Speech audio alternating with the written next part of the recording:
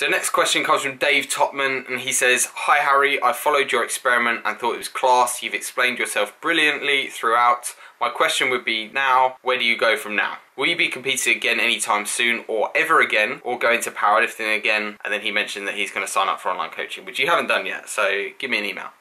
So first question, where do you go from now? And I guess that kind of goes into the next one. Will you be competing again anytime soon or ever again? So the plan was to do the show on the 3rd, and then basically there was another one coming up next weekend, and then it's basically like 4 shows in about 5 or 6 weeks.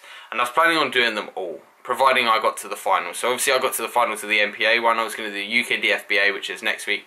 But as I mentioned before in the previous question about imposing on other people, it did start to get to the point where it was starting to impose on other people. And it also got to the point where I felt that I'd kind of maximised my condition. So if I wanted to improve my condition any further than I did in the NPA, I would need to like really dig and really struggle, and that would have just imposed on people even more. And you can call it a cop-out, but to be honest, I don't really care. Like, I got in a better condition than 99% of people will ever get. I was really, really happy with it, really happy with my performance. I won, albeit a very small class.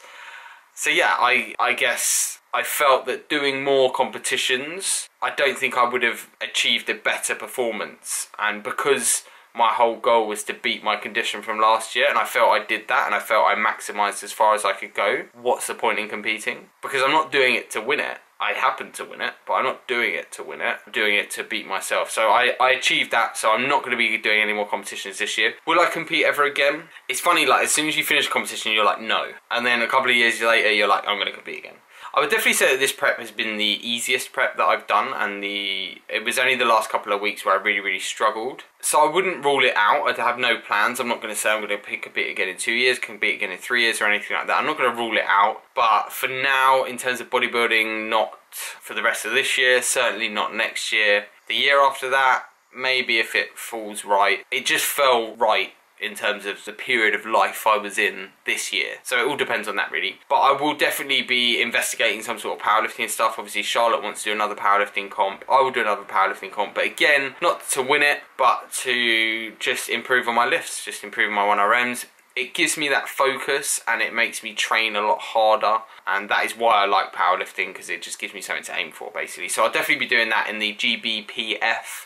Not sure when, probably not this year. I think there are a couple of competitions in spring of next year, so no doubt I'll just try and build my strength up to where it was, hopefully by the new year, and then start to really push for next year, and again document all of that on YouTube as well. So yeah, thank you for the question, Dave. Hopefully that has answered that. Okay, so last question from Facebook was from Dave Andrews. Dave, hope you're doing well. So good work AH videos have been my morning ritual along with my protes, thank you. And he asks, similar to Dave's actually, I would ask what's next? You have achieved so much now and put your body through a lot, weight loss, muscle gain, strength, etc, etc. So where now? I guess it's more of the same. Like everyone, it doesn't matter where you are on your fitness journey or how you look or how strong you are. You want to get stronger, you want to get bigger, you want to get leaner, you want to look like an Adonis. So that's it. It's just a constant pursuit of strength and body composition. So in terms of that stuff, that is where I'm going to be going with that. I will get really, really strong now, or at least try and get really, really strong. And then I'll probably do mini cuts along the way to kind of take some of the fluff off, clean up a little bit, and then just keep trying to be, I guess, kind of I'd like to be like an inspiration to people. Like a few people said it after my comp, they're like, it's really inspirational seeing you get into that condition and win your show and go through all the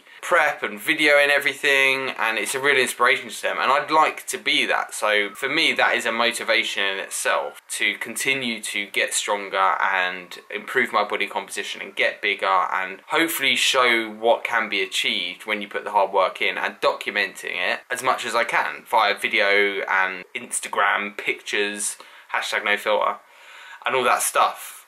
Hopefully I can, I guess, inspire people, or at least give people the motivation to go and do it themselves.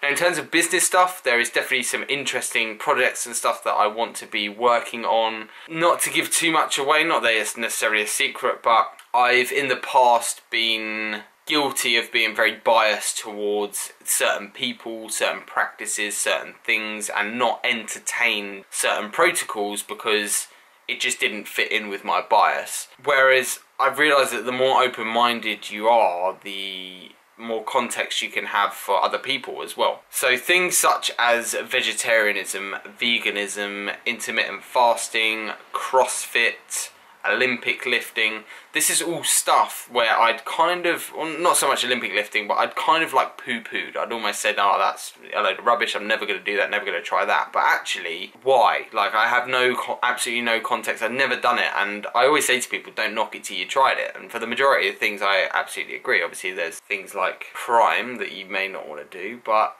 I'm basically going to be investigating a lot of those things through like 30-day or 28-day or 45-day, I don't know, some arbitrary amount of day challenges where I'm essentially going to eat vegan for 30 days. So that if I have a client that comes to me and says I'm vegan, I can say, right, these are the protein sources, these are the protein sources you want to be eating together to get the right amino acid profile, because at the moment I don't know that. And I'd like to know that. I'd just be interested to know that and have that knowledge and just learn all the time. And I was speaking to Alex during one of our catch-ups, and he said that he just wants to be a lifelong learner. And I'm exactly the same. I just want to learn this stuff. I want to learn about CrossFit rather than just saying CrossFit's rubbish. Actually learn it and see if there's any way where I can bring it to people and say, actually, CrossFit's good, you just don't program like an idiot, or make sure that you know how to lift before you even start, things like that, without necessarily just saying that it's a load of rubbish. So that is kind of where I'm going forward in terms of a business sense as well.